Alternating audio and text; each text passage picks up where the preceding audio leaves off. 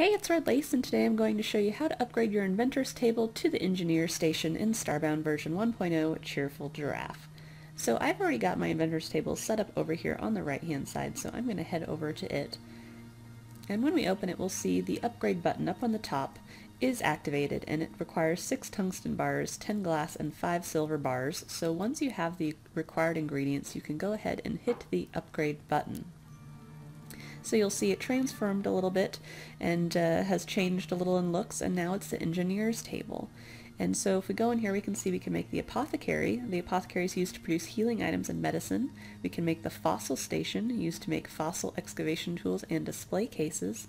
The kitchen counter, used to produce wholesome foods with a variety of effects. And the refinery. And the refinery is used to produce raw pixels from ores. So now you have some new crafting stations you can make at your upgraded Inventors table, now the Engineers table. And most all crafting stations can be upgraded using the same method, so look for that upgrade button at the top of all your other crafting stations as well.